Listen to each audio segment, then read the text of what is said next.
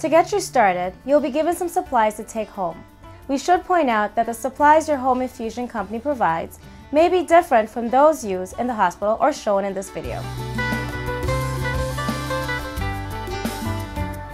It's important to regularly flush the PICC line. That will help keep it from clogging.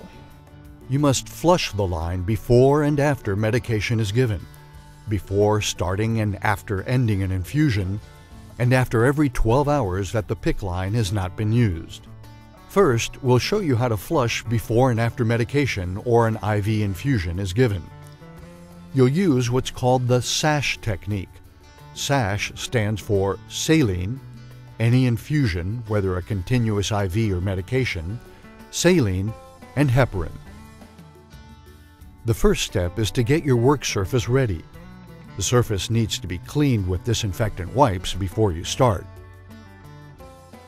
Cover it with a clean paper towel or Chuck's pad.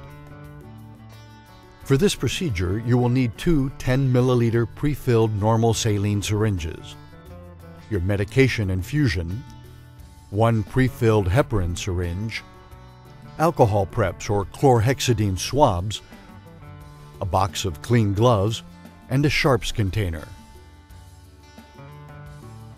The first step is to wash your hands with soap and water for 30 seconds and dry with a clean paper towel.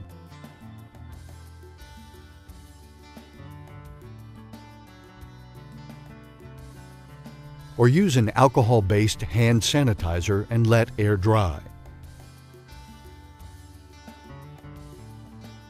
Put on a pair of clean gloves.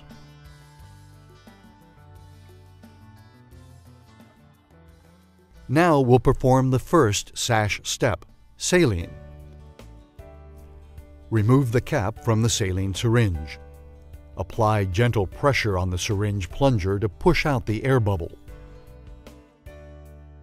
Clean the end cap, also called a hub, with an alcohol prep or chlorhexidine swab. You must scrub the hub for 30 seconds, allow to air dry. Then, using a clockwise motion, screw the tip of the syringe into the end cap of the catheter. Make sure to unlock the catheter clamp. Once the syringe is securely attached, flush the contents of the syringe through the catheter by using a gentle stop and start motion. You don't want to flush the entire syringe contents in one push. Vigorous flushing will damage the PICC line. The saline should go into the catheter easily. If it's hard to push the saline in, stop and contact your doctor or home care nurse. When you are done, unscrew the used syringe from the cap and discard it into the sharps container. Next is any infusion. With another alcohol prep or chlorhexidine swab, scrub the hub again for 30 seconds.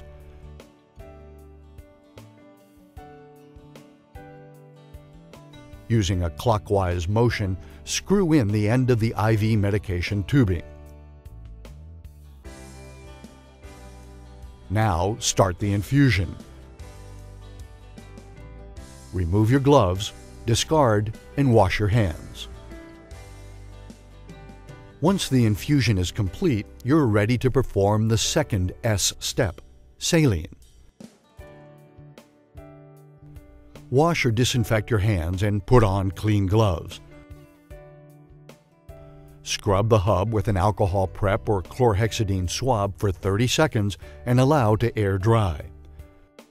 Remove the cap from your second saline syringe. Apply gentle pressure on the syringe plunger to push out the air bubble. Using a clockwise motion, screw the tip of the syringe into the end cap of the catheter. Once the syringe is attached securely, flush the contents of the syringe through the catheter by using a gentle stop and start motion as discussed before. When you're done, unscrew the used syringe and discard it into the sharps container. Scrub the hub again with an alcohol prep or chlorhexidine swab for 30 seconds. This brings us to the final step, H for heparin. Open the packaging containing the pre-filled heparin syringe. Remove the cap from the syringe and push the plunger to release any air bubbles. Twisting clockwise, screw the syringe into the cap. With a gentle stop-start motion, push the contents of the syringe into the catheter. When you're done, twist counterclockwise to unscrew the syringe from the cap and lock the catheter clamp. Discard the syringe in a sharps container. Remove your gloves and wash or disinfect your hands. When a catheter is not in use, it must be flushed every 12 hours with normal saline and then with heparin.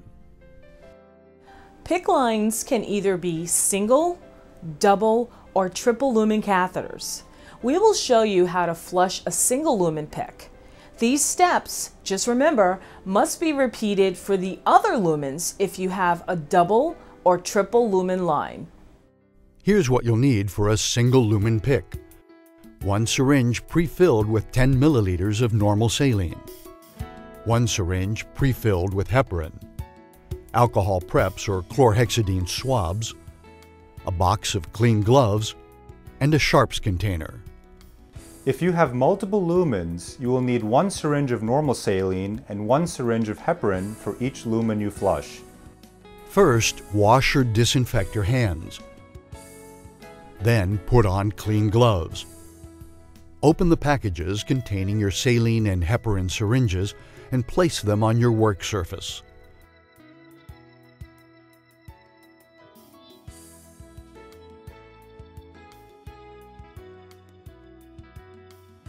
Scrub the hub with an alcohol prep or chlorhexidine swab for 30 seconds. Remove the cap from the normal saline syringe. Apply gentle pressure on the plunger to push out any air bubbles that may be in the tip. Then, using a clockwise motion, screw the tip of the syringe into the end cap of the catheter. Open the catheter clamp. Once you are sure the syringe is attached securely, flush the contents of the syringe through the catheter using a gentle stop-start motion. Unscrew the used syringe from the cap and discard it in a sharps container. Scrub the hub with an alcohol prep or chlorhexidine swab for 30 seconds. Remove the cap from the heparin syringe and push the plunger to release air bubbles. Using a clockwise motion, screw the syringe tip into the cap. With a gentle stop-start motion, push the contents of the syringe into the catheter. Using a counterclockwise motion, unscrew the syringe from the cap and lock the catheter clamp. Remember, if your PICC line has more than 1 lumen, you must repeat all of these steps for each lumen of your catheter. Be sure to discard all used syringes in a sharps container, then remove your gloves, and don't forget to wash your hands. Sometimes, even if you have done everything correctly, problems can occur. If you have any of the following conditions, contact your doctor or home care service provider or go to the emergency room. Fever, pain in the PICC line arm, bright red blood under the PICC line dressing, redness, tenderness, or swelling in the arm with the PICC line or at the PICC line site. Other times to call your doctor or home care service provider or go to the emergency room include a tear or break in the PICC line, leaking of IV fluid or medication from around the PICC line insertion site. You cannot flush the PICC line. More length of the PICC line catheter is visible, or the line seems to have pulled out partially or completely.